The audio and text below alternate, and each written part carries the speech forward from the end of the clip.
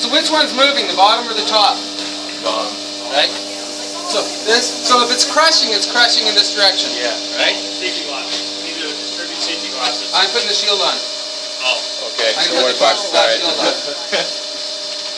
But safety, is that a part of your lab? Yeah. Safety first. Yeah, safety first. So then, is this thing going to explode, or what's going to happen with it? And that decides what the safety requirements are.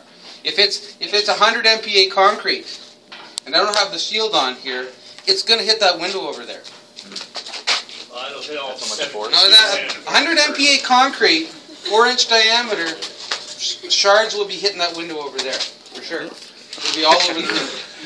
Okay. Video covered. So, here we go. This guy here. Oh, no, hold on. Let's put one of those. Let's put one of those head frames in there first. Which one? All of them. Like Let's glue them all together. 4,000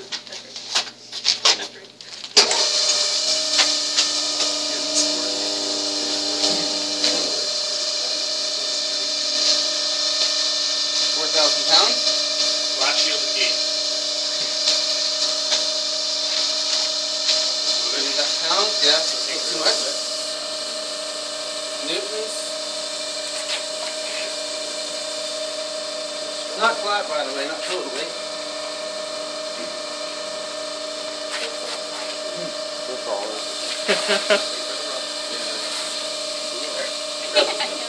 Done. And even then, do I have to be that accurate if it's just an indication? No. Was it at 0 before? It was. Reset this, newtons.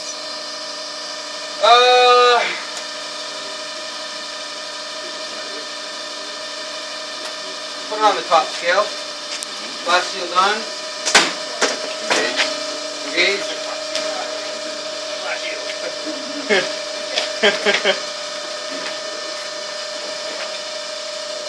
How many MPa? How many? Like, how strong is this? I'll go probably 74. 70 MPa?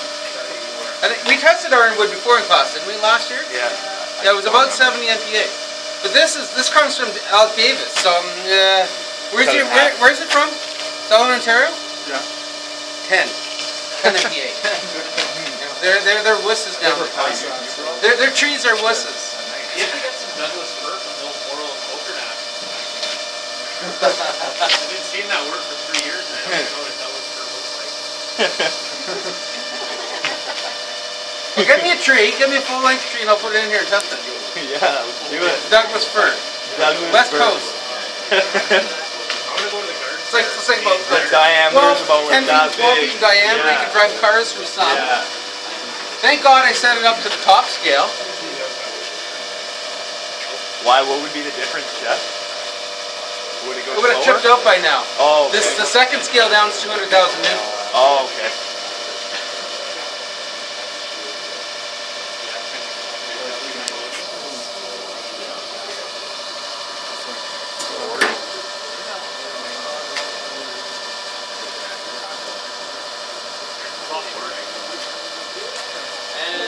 Should it be failing in shear? It should be failing in shear. It should start to see a shear plane somewhere.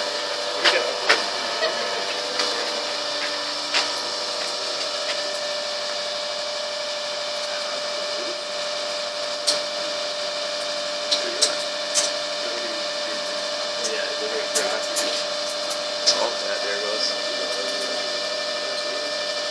I just want to see what the shear plane is. Not crack the box right quickly.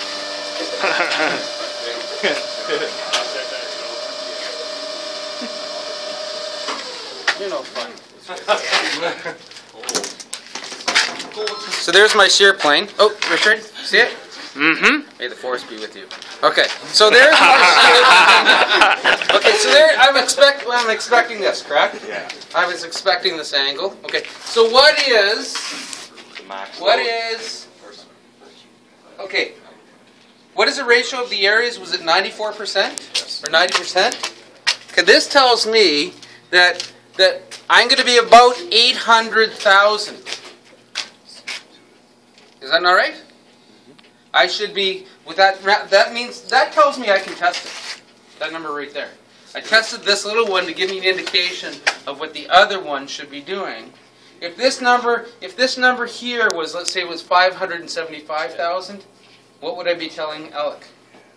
I'm not testing it. Like I'm using this as an indication of where I'm going with the next one. So it's the critical thinking stuff is looking at the big picture. Can I even test this stuff?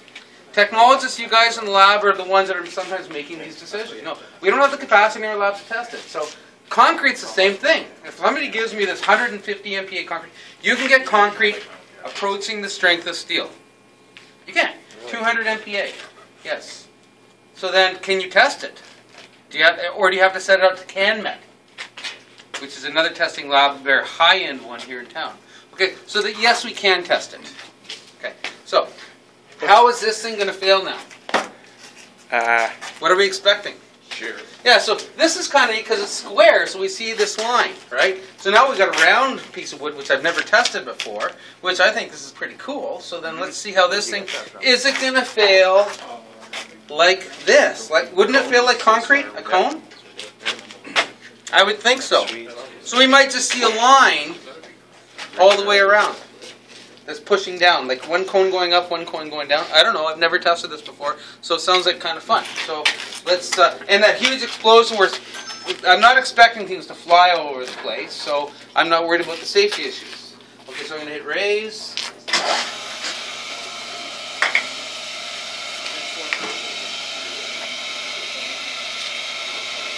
Why don't I just put this down here and have this come down to here? Why don't I do that? Wouldn't it slide? What does this plate do? Oh, okay, levels it. Keeps it flush. That means I get, so then I don't want this going from here to here because what if this surface is not exactly parallel to that? So that's what this thing does. It takes another error into account. Even in the capping thing, if that capping, is that capping rig perfectly perpendicular? No, there could be an error when whoever manufactured that capping thing, the jig, there could be an error in that. Even though they call it a jig, it should be perfectly 90 degrees. Is it 90.000? No, it's not. So again, that's why we have this thing here. So I wouldn't let somebody just put their cylinder here and put their cylinder here. Matt, do they have a swivel plate? Yeah. You grind your cylinders though, don't you? We do, yeah. But when they grind them, is it perfectly perpendicular to the axis? Well, you set them on there, but maybe they aren't, right? They get to the point where you grind them until they're perfectly flush, and then you have to double check them afterwards. But what if... Now you speak. Say something. Because Rich is going boom, boom, boom, boom. I say something, you say something, I say something. Somebody else say something, Daniel say something. No. Okay. Good So. news, everyone. Good They'll break the cylinders. Good news, everyone! Okay. So we're going to hit reset. Important Here we delivery go for you again. today. Is this better than foundation design? Well, freaking right it is. We all might just miss out on the 230 class. What's this afternoon? Bread. That's going to break something. Yeah. What? Something like, well, Yeah, no doubt. oh wait, that belongs to the other group.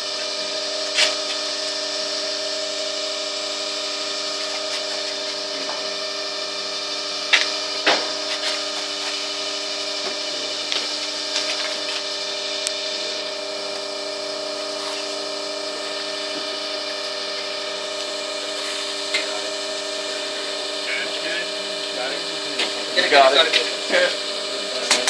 Good.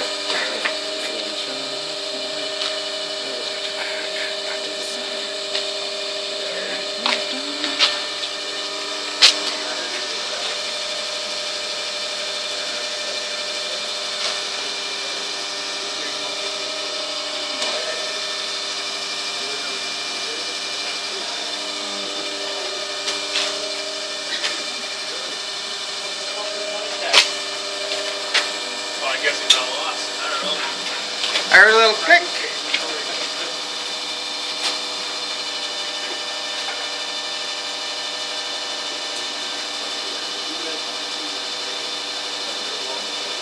I know what I'm burning tonight.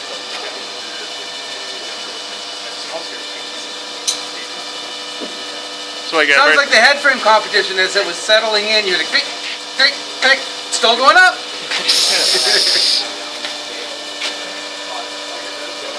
I was actually thinking about making it mandatory for the third years for this course to do the head frame. Third year.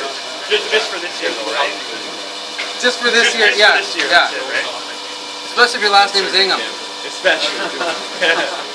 Nice try. Now this machine's a little wonky, it's old, it's pre-World War I.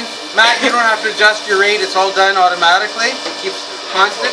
I have to keep jumping this up a little bit. Yeah.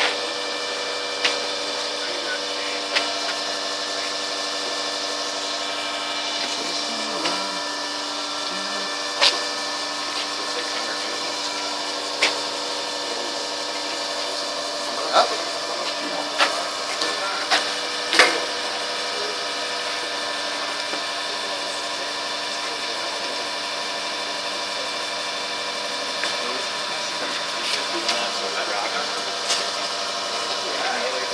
Up.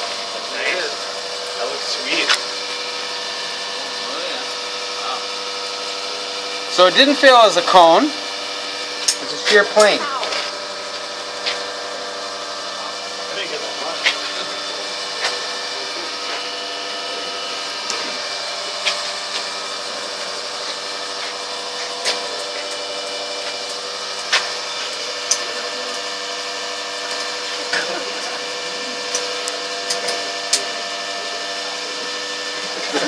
Alex, shoot the video through Ricky's phone. Yeah. The video on the phone. There, you don't No, I should. Weird. Weird. see how it expanded back out? Okay. 623,200. So it didn't fail as a cone, but did it fail in shear? Yeah. There's your failure surface, which we'd expect. Thank you very much for bringing this, by the way, because it's. Wait, let's try it like this. Close up. Different perspective. And wait, you stand there. Don't move. Hold on. Alex like, oh, I gotta get in on this one. You'd be good as one of the Price's Right girls. Okay.